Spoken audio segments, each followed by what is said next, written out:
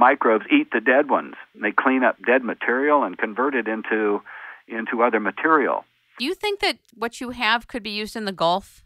Oh, we put in a proposal to do that, yes. Our water treatment formula was partly developed by an individual, Dr. Colosito in Bakersfield, and he was working treating oil field problems all through Bakersfield and in that area. So he's been doing oil cleanup for a long time. We have a real diverse mixture of microbes in our mix that goes after. We have stuff in there that goes after almost everything. They went after the sulfur compounds. They went after the metals. They went after all the other really bad stuff, and it rebalances the water column. Do you think it could go after corroborates? Oh, corroborates. Oh, absolutely. The toxic chemicals. Yes. Absolutely. These things eat everything. See, that's why I don't understand why BP is allowed to drive the whole operation in the Gulf. They have acted almost at the level of criminality, the way this has been handled, and why are they given the power to continue there? Why are they managing it? One interesting thing that came up about that had to do with growing algae and the futures in biofuel, and that it almost looked like. Well, in fact, the story was that they wanted to turn the whole Gulf into algae production for biofuel.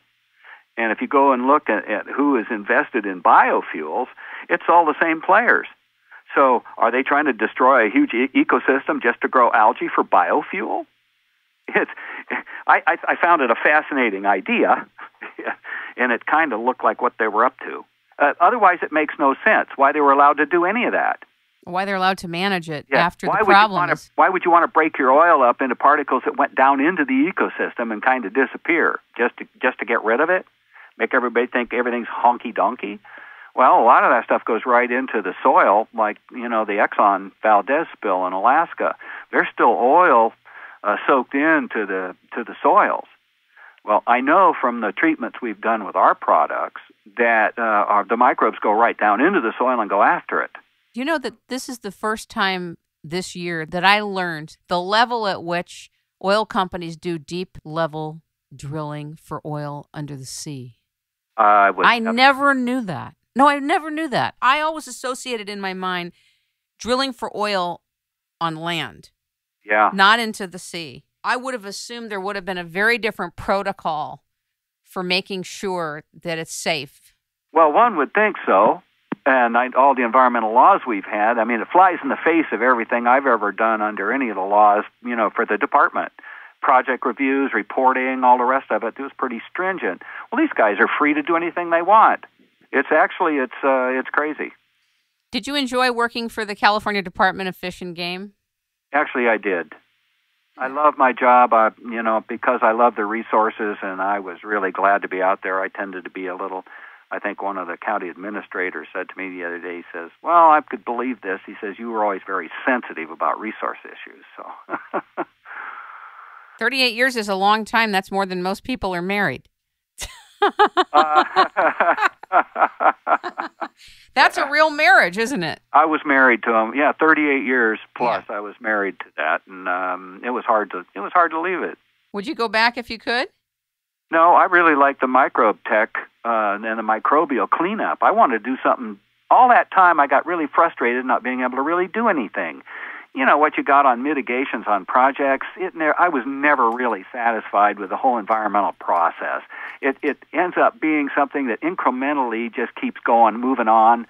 By the time you think, oh, this is all it's going to be for now, and you try to set areas aside, you find out later they weren't. People ignore all that stuff. It doesn't work. It hasn't been working. Everybody likes to think it is, but it's not. And we end up with situations like we're in right now. It's an incremental loss of everything until, people actually are taking over. I think between the aerosol spraying programs of the air and the defilement of the air, in combination with HARP and in combination with genetically modified seeds and fluoridating and putting other chemicals in water, I really think that those are the keys to a flourishing civilization, to deal with that directly. Yeah, well, no, we should be. We should be, but there's obviously some other program going on that the rest of us aren't being allowed to be in.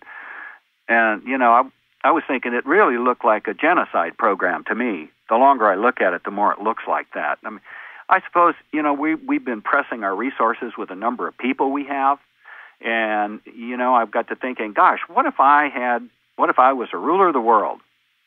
And what would be my biggest dilemma?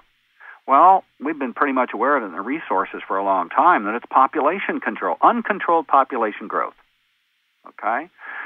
How do you control that? You start looking around at the religion bases and what people do and don't want to do. You'd never get it done. I mean, how would you change it? You'd almost have to go over the top, which it looks like they're doing, but I have a suspicion it's not for our benefit. It really looks like somebody else's private program that they want to just basically take over everything. I was told by an astrophysicist right before he passed away last year that you could take all the people in the United States and put them in Texas, and that the whole concern for population is unmerited. It is irrational. There is so much land. There is so much available. Kim, the amount of land that's available versus what you can do with that land is a different thing. So we're going to tear down all our forests to grow crops. We're going to change, irrigate the deserts and change all our climate. Anything you do, that's limited. I'm sorry, I disagree with your friend. I didn't say it's unlimited. I'm saying that he said you could take all the people in the United States and put them in Texas. It is an irrational concern. You couldn't put all the people in Texas and live. The point is that he's saying that it has been escalated. Yeah, that's all. Look at the people here and how we're using our resources. What's happened to our fishery? Well, I mean, aside from the other environmental impacts going on from these covert programs. Yeah, yes, of course. Well, we're overfishing everything. We're overusing everything. We're actually changing our whole land base, and we're destroying our natural resources for artificial production. I went to Trader Joe's the other day, and someone asked me to pick up a certain type of a fish, and I realized that it was farmed. It wasn't even real fish. Well, farmed fish can be okay if, depending on how they're raised. I don't have a problem with farmed fish. The only problem that I had with the farmed salmon in the exclosures out in the ocean was that they're getting different parasites that live right in they can't. Since the fish aren't mobile, the parasites move into the pens, and then when the natives come by, they catch them too, and that's been depleting our populations. But it's mostly over-harvest. And you start looking at the fish, the orange roughies, and a lot of the other fish that are on the market now, those were scrap fish, deep water ocean fish that nobody ever used or rarely used. We've depleted our stock so much, we're using fish that were trash fish. That's what they were considered. I never thought orange roughy was considered a trash fish. That's fascinating. I never knew that. Oh, yeah. It's really good, though. Well, even what was considered trash fish then are edible. It's just that the idea is that we've depleted our resources so badly. Yes. That I don't think we could take many more population and keep our resources intact, to be honest. So if there is a population program going on, and it seems like there is, I think Agenda 21 really does exist. Yeah. We don't have any say about it. It's just going on, and it's affecting everybody on land, right? Well, think about the haze. The haze on the ground, the silver haze. I'm sensitive to this stuff. I am, too. I get up in the morning, and I go outside. I have a little routine I do. I go feed the cats and get some water and do some things outside. I have to haul my own water in, so I have my drinking water in barrels outside. But anyway, I go out and do that, and I'm not out there a minute, and my eyes are watering, and my nose is running. I mean, my nose runs like a faucet for 10, 15 minutes every day. And it's like, this is too much. I really hate it. Well, I appreciate you coming on the show to talk to us about your background and what you're doing and what you found. And next week, we're going to be talking to G. Edward Griffin and Michael Murphy about what in the world are they spraying, a little bit deeper into their film. And I just really thank you for joining us and hope that you'll come back again and talk to us. Maybe with Rosalind, that would be great.